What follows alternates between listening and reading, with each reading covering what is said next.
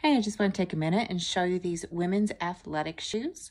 So first of all, I want to show you this nice bottom here. It's made out of EVA foam, which you typically see on some of the higher end athletic shoes nowadays, as well as the Crocodile brand clogs. So it's very lightweight and very malleable.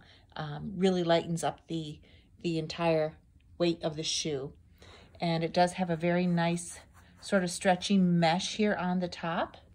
And the tongue is actually all one piece here. It is not a separate piece, so you could almost use these as a slip-on. Has a really nice heel on the back here, really high up. And here is the other shoe, and I will show you the treads on the bottom. And it has a nice arch there. And here's the insole I took out. It does have a nice arch support, but if you're putting your own custom orthotics in there or another type of support, you can remove this and put your own in there. But this does have a nice rounded raised heel here and a small raised arch.